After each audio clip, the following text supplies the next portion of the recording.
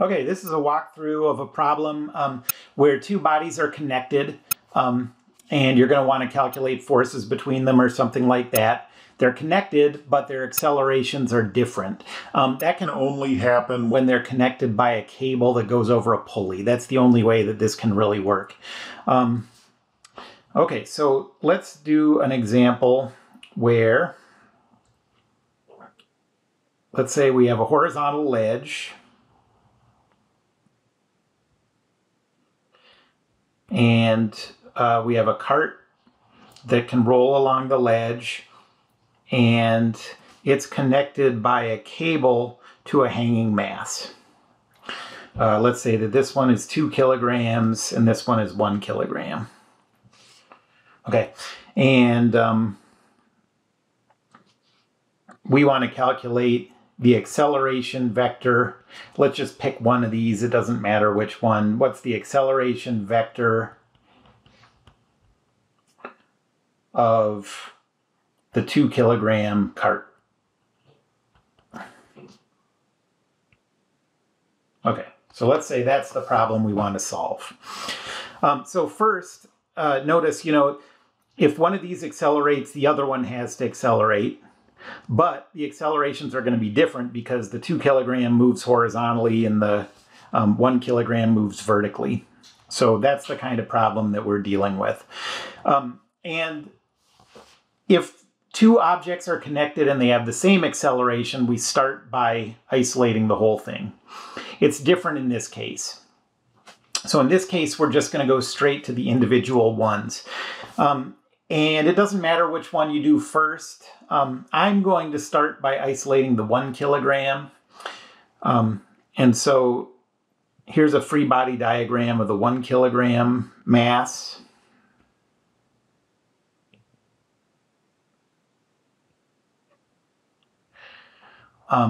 First, there's a weight force. 1 times 9.81 is 9.81 newtons. And now think about where the surroundings make contact with the boundary and what kind of force that is. The only place is that the cable makes contact with the top. And we don't know what that cable force is, so I'm going to call it T.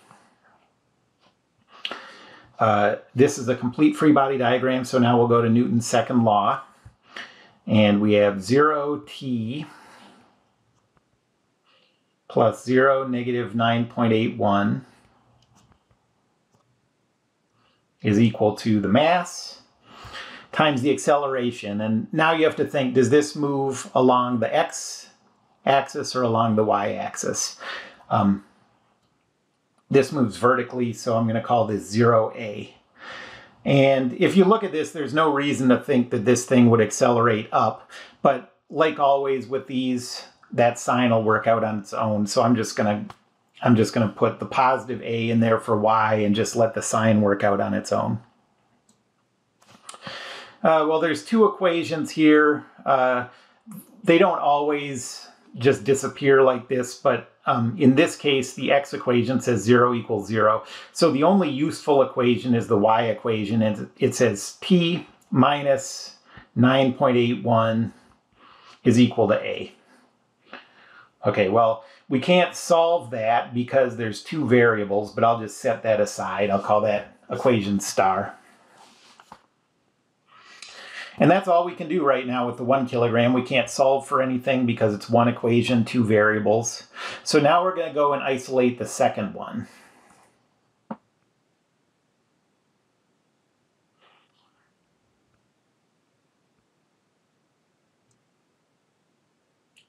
So there's the outline. So pause the video and see if you can draw the free body diagram for this. Okay, well, there's a weight force of 2 times 9.81, so 19.62 newtons. And now we're looking for the contact forces. There's a pulling force from the cable, and it's the same cable as in the other body, so I give it the same name. And then there's a pushing force from the ground, I'll call that N. And that's it for the free body diagram. So now we're going to put that in the left side of Newton's second law. T is in the negative x direction. 19.62 is in the negative y direction. And is in the positive y direction. And all this is equal to the mass times the acceleration. Okay, now that you're on the second body, here is the trickiest thing in these kind of problems. And that is recognizing the relationship between these accelerations. So you can see that this cart can only move along the x-axis.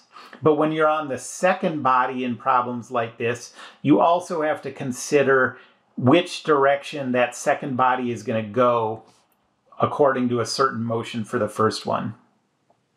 So remember here, we sort of made, on the first body, we sort of made this default decision that we're going to call that acceleration positive a in the y direction.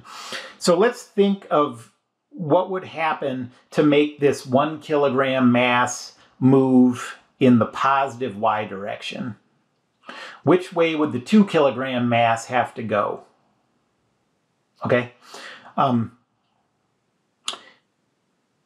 So if the 1 kilogram mass were to be, pulled up an inch in the positive y direction, the 2 kilogram mass would have to move an inch in the positive x direction. Otherwise, that cable would bunch up. So that relationship is a positive y motion for the 1 kilogram corresponds to a positive x motion for the 2 kilogram.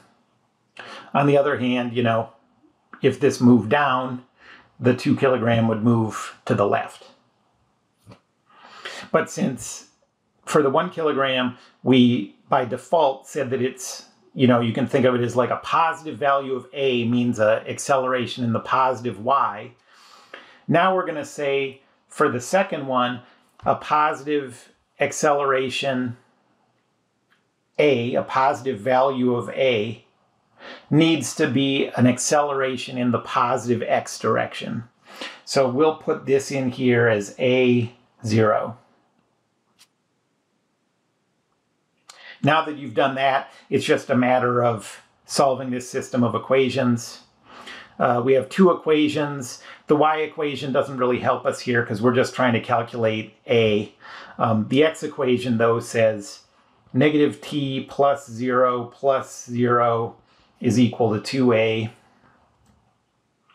So we have our second useful equation, negative t is equal to 2a.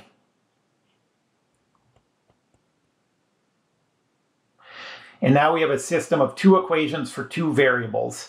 Negative t is equal to 2a, and t minus 9.81 is equal to a. Okay. So our system, let me write that again, has one equation that says t minus 9.81 is equal to a, and a second equation that says negative t is equal to 2a. I'm going to use this one to say that multiply both sides by negative 1. We have t is equal to negative 2a. And then I'm going to substitute that into equation 1. So in place of the t in equation 1, I'll put in the negative 2a minus 9.81 is equal to a. And so add 2a to both sides and you get negative 9.81 is equal to 3a. And then just calculate that. Divide both sides by 3. And you get that a has a value of negative 3.27 meters per second squared. Well, that's the value of a. What about the acceleration vector of that what we're looking for is the acceleration vector of the 2 kilogram cart. Well, like always, we've already had to put the acceleration of A in Newton's second law, that's this. Now all we have to do is plug in our value for A. And so we get that the acceleration of the 2 kilogram cart is equal to negative 3.270.